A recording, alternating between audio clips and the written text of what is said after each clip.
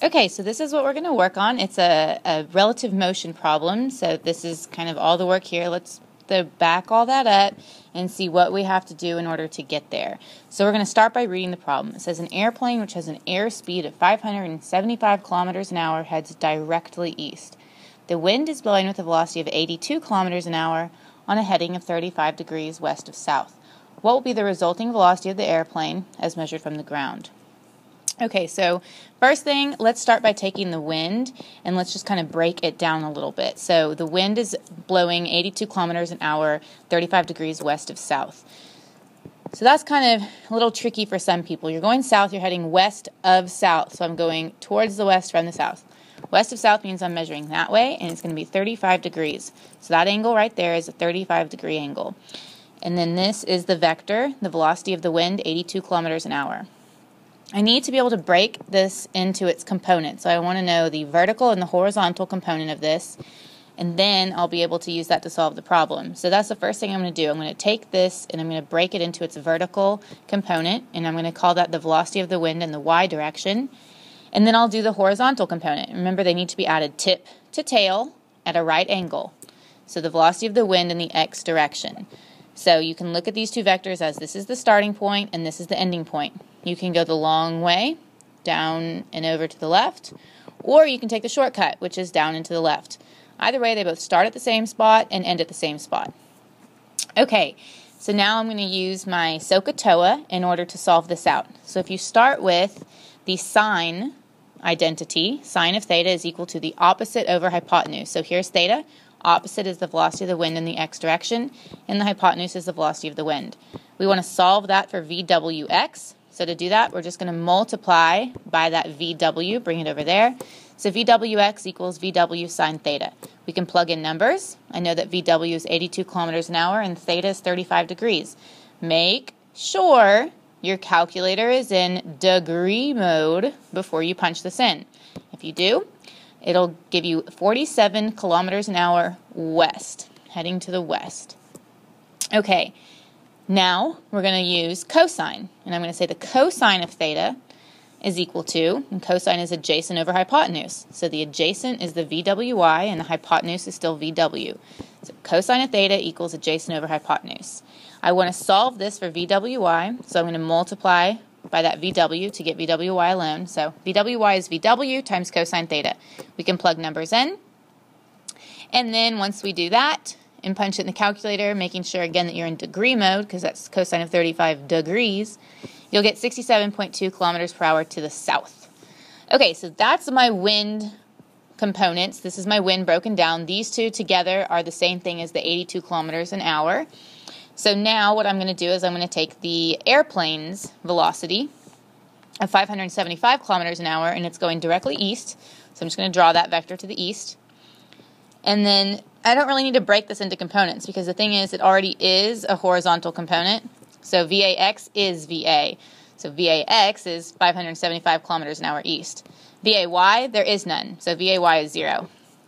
And now it's just an easy problem. Now I just go add all the horizontal components, the x's, and I add the y's.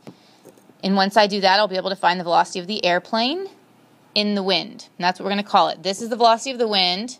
This is the velocity of the airplane. I want to know what's the velocity of the airplane in the wind. Okay, so velocity of the airplane in the wind in the x direction is going to be the velocity of the airplane in the x plus the velocity of the wind in the x. And so that's going to be the 575 kilometers an hour east, velocity of the airplane in the x, plus the 47 kilometers an hour to the west. Now these are opposite directions. So really that's the same thing as saying 575 kilometers east minus 47 kilometers an hour east. Notice I didn't write west again. So this negative sign replaces that here.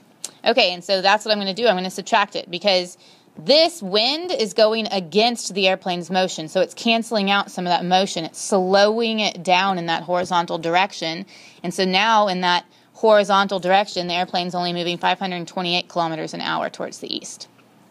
Okay, so now I can look at the velocity of the airplane in the wind in the y direction.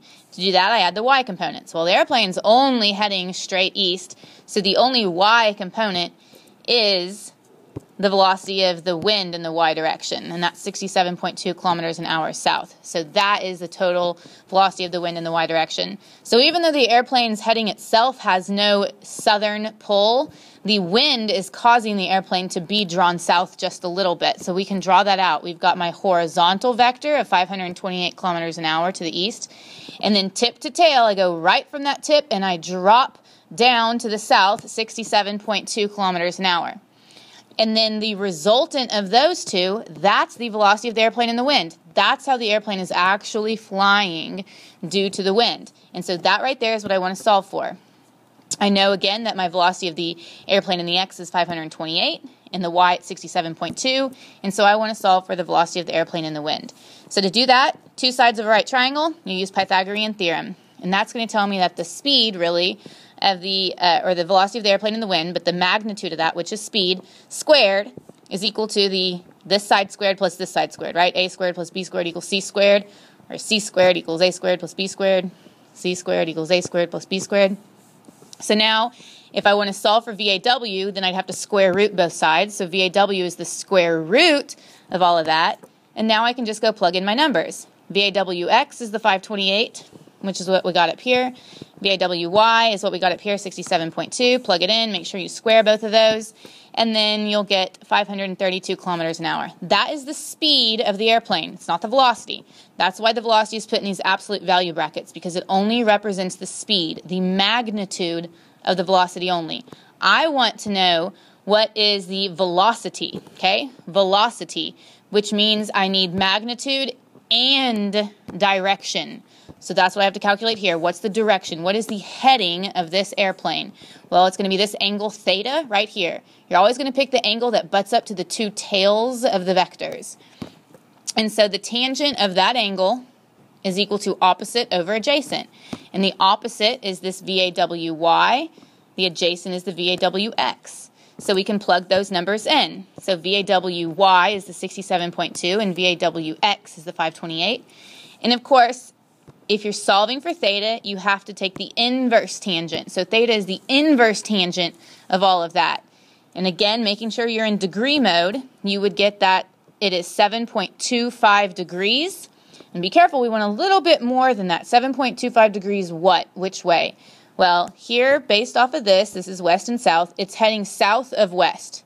Okay, starting from the west, going south of west at 7.25 degrees. So it's 7.25 degrees southwest.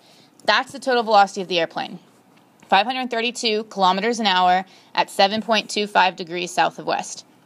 There you have it. Easy enough.